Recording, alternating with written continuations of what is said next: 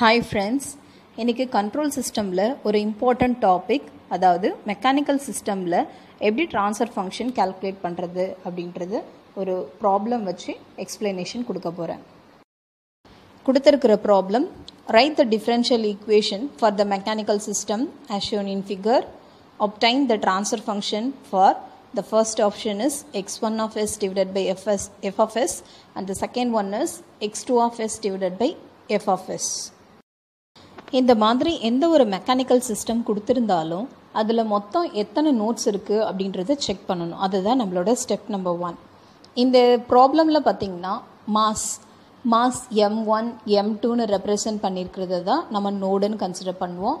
இந்த இடத்துல நமக்கு ப்ராப்ளமில் m1 m2 இருக்கிறதுனால எங்கள் நம்பர் ஆஃப் நோட்ஸ் வந்து 2. அதனால தான் ஸ்டெப் நம்பர் 1ல் என்ன எழுதியிருக்குன்னா number of notes is equal to 2 because இது மாஸை ரெப்ரசன்ட் பண்ணுது m1 m2. இந்த மாஸ் தான் நோட ஆக்ட் ஆகும். ஸ்டெப் நம்பர் 2ல் டிஸ்பிளேஸ்மெண்ட் நமக்கு கொடுத்துருக்காங்களான்னு செக் பண்ணணும். ப்ராப்ளமில் சம்டைம்ஸ் டிஸ்பிளேஸ்மெண்ட் கொடுக்க மாட்டாங்க. கொடுக்கல அப்படின்னா நம்ம தான் அசியூம் பண்ணணும்.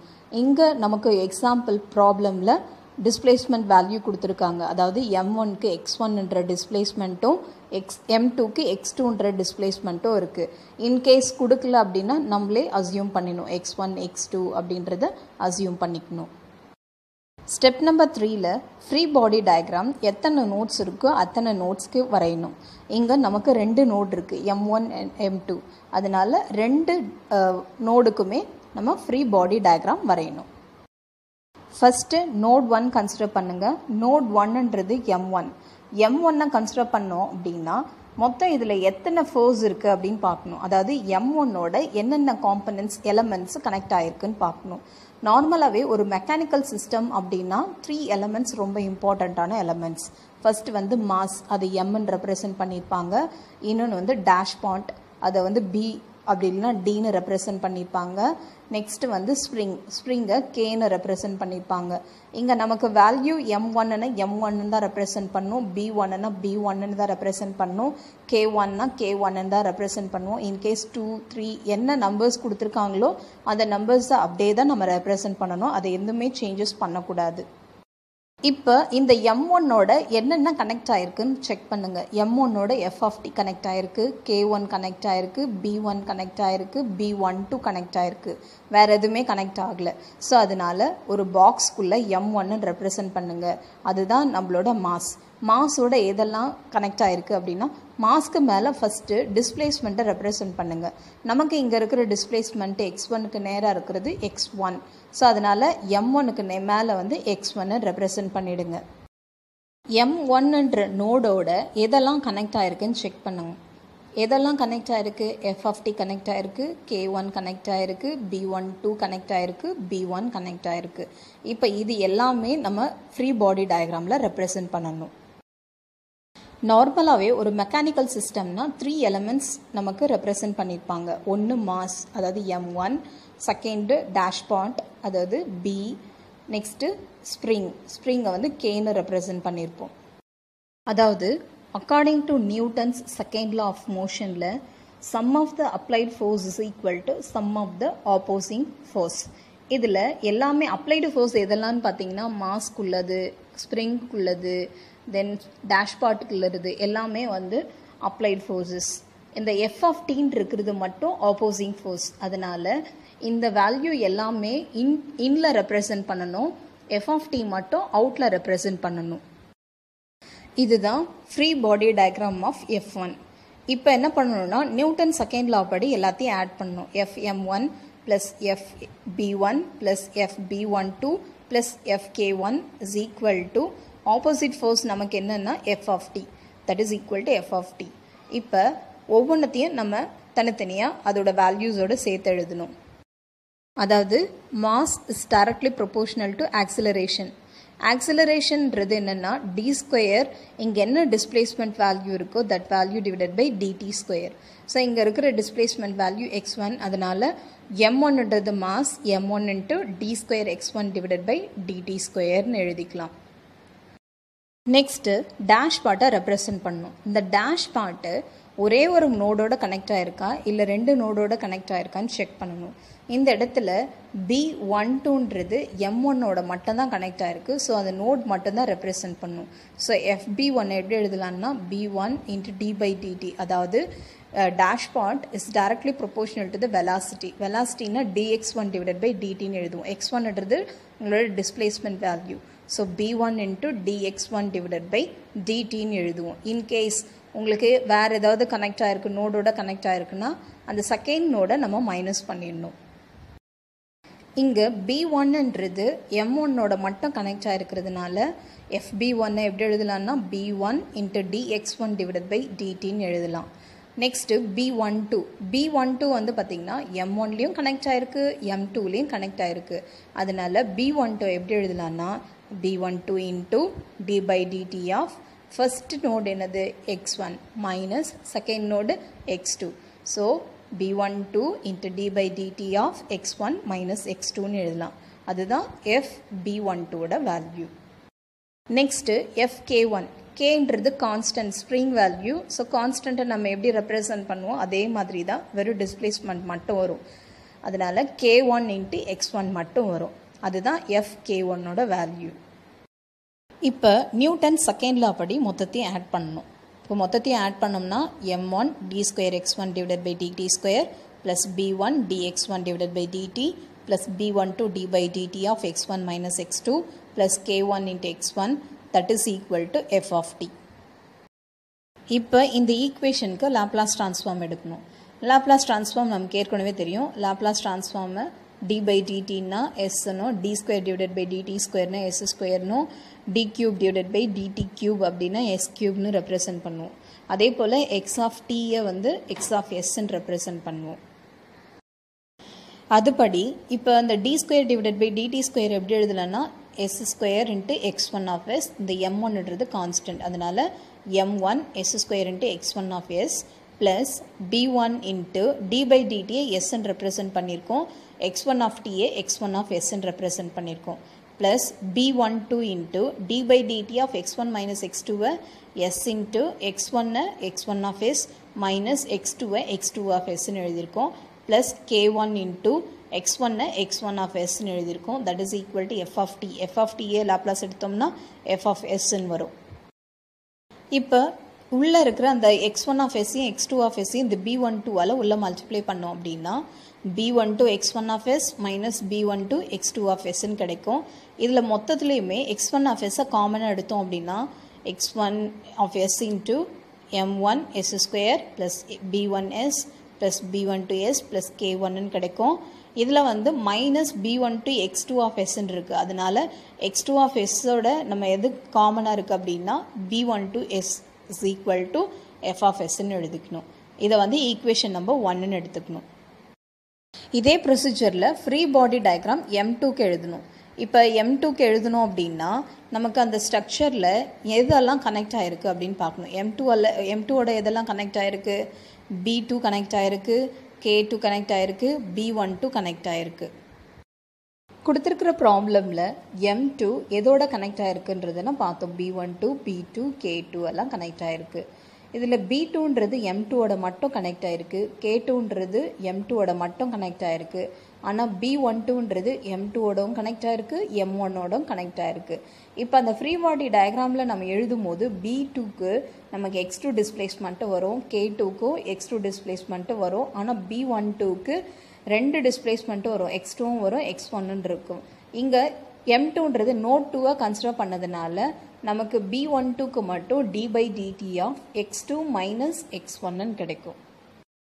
இந்த ஃப்ரீ பாடி டயக்ராமில் M2ல் நமக்கு ஃபஸ்ட்டு டிஸ்பிளேஸ்மெண்ட் ரெப்ரசன்ட் பண்ணிடுங்க. டாப்பில் x2ன்னு என்னெல்லாம் நமக்கு ஃபோர்ஸஸ் இருக்குது அப்படின்னா M2க்குள்ள ஃபோர்ஸு, B2க்குள்ள ஃபோர்ஸு, K2க்குள்ள ஃபோர்ஸு, B12க்குள்ள ஃபோர்ஸ். வேறு ஆப்போசிங் ஃபோர்ஸ் எதுவுமே இல்லைன்றதுனால அதை ரெப்ரசன்ட் பண்ண வேண்டிய அவசியமே இல்லை. இப்போ இந்த ஃபோர்ஸஸ் எழுத போகிறோம். FBM2 எப்படி எழுதலாம்னா m2 into d square x2 divided by dt square. ஏன்னா ஒரே ஒரு டிஸ்பிளேஸ்மெண்ட் தான் இருக்குது, x2 டிஸ்பிளேஸ்மெண்ட். நெக்ஸ்ட்டு B2 வந்து x2 டிஸ்பிளேஸ்மெண்ட் மட்டும்தான் இருக்குது, அதனால் B2 into dx2 divided by dt. அதே போல் FK2 ஒரே ஒரு டிஸ்பிளேஸ்மெண்ட் x2 மட்டும்தான், அதனால் K2 அப்படியே வரும், K2 into x2. Next B12 M1லையும் connect ஆயிருக்கு, M2லையும் கனெக்ட் ஆயிருக்கு. நம்ம இப்போ நோட் 2 கன்சிடர் பண்ணுறதுனால ஃபஸ்ட்டு செகண்ட் டிஸ்பிளேஸ்மெண்ட் x2ஓட டிஸ்பிளேஸ்மெண்ட் தான் எடுக்கணும். அதோட வேல்யூலேருந்து x1 டிஸ்பிளேஸ்மெண்ட்டை மைனஸ் பண்ணணும். அதனால் B12 × d/dt of x2 minus x1ன்னு எழுதுவோம். இப்போ நியூட்டன் செகண்ட் லா படி நம்ம எல்லாத்தையுமே ஆட் பண்ணி வேல்யூ வந்து 0ன்னு போடுவோம். ஏன்னா இங்கே ஆப்போசிங் ஃபோர்ஸ் எதுவுமே இல்லைன்றதுனால equal to 0. Fm2ஓட value m2 × d2x2/dt² plus Fb2ஓட value b2 × dx2/dt plus K2ஓட value K2 × x2 plus Fm2ஓட B12ஓட value B12 × d/dt of x2 minus x1. இது எல்லாத்தையும் ஆட் பண்ணி வர ரிசல்ட்டை 0ன்னு எடுத்துப்போம். இப்போ இதுக்கு லாப்லாஸ் ட்ரான்ஸ்ஃபார்ம் எடுக்கணும். நம்ம ஏற்கனவே பார்த்துருக்கோம் d2/dt² s2ன்னு எழுதுவோம். டிஸ்பிளேஸ்மெண்ட் x2 வந்து x2 ஆஃப் sன்னு எழுதுவோம்.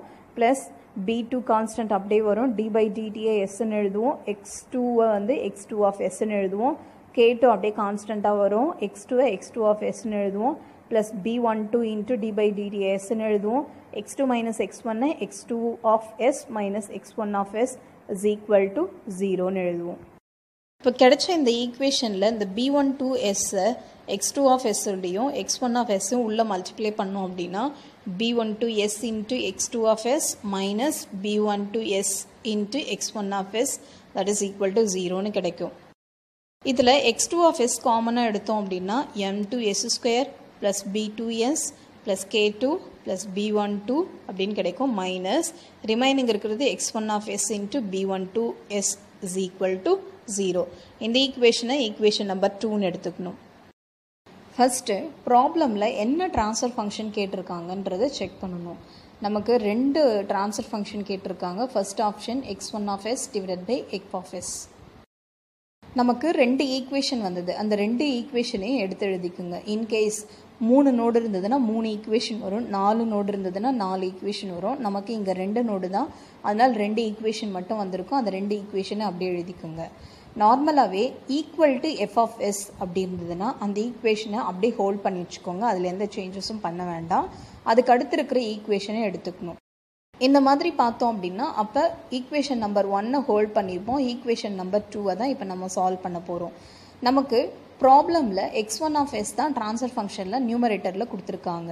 அதனால் x2 எல்லாமே x1 கன்வெர்ட் பண்ணணும். இப்போ ஈக்குவேஷன் நம்பர் 2 படி x2 of s into some term minus x1 of s into some term is equal to 0ன்னு இருக்குது. இப்போ இங்கே இருக்கிற வேல்யூவை மைனஸாக அந்த சைடு கொண்டு போனோம்னா ப்ளஸ்ன்னு வந்துடும். நமக்கு இப்போ x1 ஆஃப் s தெரியும், x1 ஆஃப் sன்னு கேல்குலேட் பண்ணிக்கலாம், x2 ஆஃப் sயும் கேல்குலேட் பண்ணிக்கலாம்.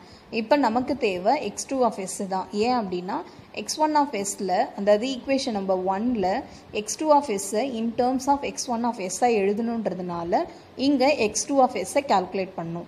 According to that x2 of s calculate பண்ணோம்னா இங்கே இருக்கிற நியூமரேட்டர் டேர்ம் ஃபுல்லாகவே அங்கே டினாமினேட்டர் டேர்மில் வரும். ஸோ அதுதான் ஈக்குவேஷன் நம்பர் 3. இப்போ ஈக்குவேஷன் நம்பர் 3 ஈக்குவேஷன் நம்பர் 1ல் சப்ஸ்டிட்யூட் பண்ண போகிறோம். ஏன் அப்படின்னா இந்த x2 of s in terms of x1 of sல எழுத போகிறோம். இப்போ x2 ஆஃப் sல இந்த டேர்மை நம்ம சப்ஸ்டிட்யூட் பண்ணோம் அப்படின்னா x1 ஆஃப் s அதாவது ஈக்குவேஷன் நம்பர் 1ல் நம்ம சப்ஸ்டிட்யூட் பண்ண போகிறோம். ஏற்கனவே இந்த டேர்ம் அப்படியே வரும், x1 ஆஃப் s இந்த overall term minus x2 of sக்கு பதில் இந்த ஓவரால் டேர்ம் அப்படியே எடுத்து எழுதிக்கணும் into b2 of s is equal to f of s. இந்த b12s இந்த b12sம் b12s² ஆகிடும். இப்போ இது ரெண்டுத்துலையுமே x1 ஆஃப் s காமனாக எடுத்தோம்னா first term minus b12s the whole square divided by the denominator term அப்படியே வரும். that is equal to f of s. இப்போ இது ரெண்டுத்தையும் cross multiply பண்ணுங்க. அப்போ this term into this term minus b12s the whole square divided by overall in the denominator term that is equal to f of s ன்னு கிடைக்கும். இப்போ x1 of s divided by f of s ன்னு எழுதும் அப்படின்னா இந்த denominator right hand சைடில் நியூமரேட்டருக்கு போயிடும். இங்கே இருக்கிற நியூமரேட்டர் டினாமினேட்டர் டேர்மில் வரும். So x1 of s divided by f of s எப்படி எழுதலாம்னா m2s² plus b2s plus k2 plus b12s divided by இந்த ஓவரால் ரெண்டு டேர்ம் மைனஸ் b12 இன்ட்டு s²ன்னு கிடைக்கும். இதுதான் x1 of s divided by f of s ஓட value. ப்ராப்ளமில் second option x2 of s divided by f of s calculate பண்ண சொல்லியிருக்காங்க. இப்போ நமக்கு ஏற்கனவே 2 ஈக்குவேஷன் தெரியும். ஃபஸ்ட்டு நோடுக்குள்ள ஈக்குவேஷன் நம்பர் 1 எடுத்திருக்கேன். செகண்ட் நோடுக்குள்ள ஈக்குவேஷன் நம்பர் 2ன்னு எடுத்திருக்கேன். அது ரெண்டுத்தையும் திரும்ப எழுதிக்கணும். இப்போ ஈக்குவேஷன் நம்பர் 2 கன்சிடர் பண்ணணும். நான் ஏற்கனவே சொல்லியிருக்கேன் என்ன ரீசன். எஃப் ஆஃப் எஸ்ஸில் நம்ம எப்போவுமே ஹோல்ட் பண்ணி வச்சுக்கணும். ஈக்குவல் டு 0லேருந்து நம்ம என்ன கேல்குலேட் பண்ணோன்றதை டிசைட் பண்ணணும். நமக்கு ப்ராப்ளமில் x2 ஆஃப் எஸ் கேல்குலேட் பண்ண சொல்லியிருக்காங்க. அதனால் ஈக்குவேஷன் நம்பர் 1ல் x1 எங்கெல்லாம் இருக்கோ அங்கே இன் டேர்ம்ஸ் ஆஃப் x2ல் எழுதணும். அதனால் ஈக்குவேஷன் நம்பர் 2ல் என்ன கேல்குலேட் பண்ணோம்னா x1 ஆஃப் எஸ்ஸை கேல்குலேட் பண்ணணும். ஈக்குவேஷன் நம்பர் 2ல் x2 of S into this term, இங்கே இருக்கிற மைனஸ் அந்த சைடில் போச்சுன்னா plus x1 of S into b1 எஸ்ன்னு கிடைக்கும். இப்போ தான் நம்ம பார்த்தோம் இன் டேர்ம்ஸ் ஆஃப் எல்லாமே x2ல் எழுதுறதுனால x1 கேல்குலேட் பண்ணணும். x1 of S is equal to x2 of S into m2s square plus b2s plus k2 plus b1s divided by இங்கே இருக்கிற நியூமரேட்டர் இந்த சைடில் வந்ததுன்னா டினாமினேட்டர் டேர்ம் ஆகிடும். ஸோ b1s அதுதான் ஈக்குவேஷன் நம்பர் 3. இப்போ ஈக்குவேஷன் நம்பர் 3யை ஈக்குவேஷன் நம்பர் 1ல் substitute பண்ணணும். x1 ஆஃப் எஸ் நம்ம இப்போ தான் கேல்குலேட் பண்ணோம். ஈக்குவேஷன் நம்பர் 3 அதை அப்படியே ரீப்ளேஸ் பண்ணணும். இன்ட்டு நமக்கு அந்த second term m1s square plus b1s plus b12 plus k1 into minus x2 of S b12s equal to F of எஸ்ன்னு கிடைக்கும். இப்போ இது ரெண்டுத்துலேயுமே x2 ஆஃப் எஸ்ஸை நம்ம காமனாக எடுத்துக்கலாம். x2 ஆஃப் எஸ் காமனாக எடுத்தோம்னா திஸ் டேர்ம் இன்ட்டு இந்த டேர்ம் மைனஸ், அதாவது இதுக்கு ஓவரால் இந்த டினாமினேட்டர் டேர்மில் என்ன இருக்குன்னா b12 இருக்குது. ஸோ இந்த ரெண்டு டேர்முக்குமே b12s வந்து காமன் மைனஸ் x2க்கு நம்ம ஏற்கனவே காமனாக எடுத்தோம் அப்படின்னா ரிமைனிங் வேல்யூ b12sன்னு கிடைக்கும். So minus b12s that is equal to F of எஸ்ன்னு கிடைக்கும். இப்போ இந்த டேர்மோட கிராஸ் மல்டிப்ளை பண்ணுங்க. ஏன்னா இந்த ரெண்டு டேர்முக்கு மட்டும்தான் b12s வந்து டினாமினேட்டரில் காமனாக இருக்குது. அந்த சைடில் வந்து மைனஸ் b12s மட்டும் இருக்கிறதுனால எல்சிஎம் எடுக்கணும். ஸோ b12soட இந்த b12s மல்டிப்ளை ஆகும். So b12s square the whole thing divided by b12s that value is equal to F of S. இப்போ நம்ம x2 of S divided by F of S calculate பண்ணணும். அப்போ இங்கே இருக்கிற எஃப் ஆஃப் எஸ் டினாமினேட்டரில் left hand சைடில் வரும். இங்கே நியூமரேட்டராக டினாமினேட்டரில் ரைட் ஹேண்ட் சைடில் போகும்போது அப்படியே இன்வர்ஸாக வரும். ஸோ நம்மளோட final expression x2 of S divided by F of S is equal to b12s divided by m2s square plus b2s plus k2 plus b12s into m1s square plus b1s plus b12s plus k1 minus b12s the whole square. இதுதான் நம்மளோட final expression. Thank you.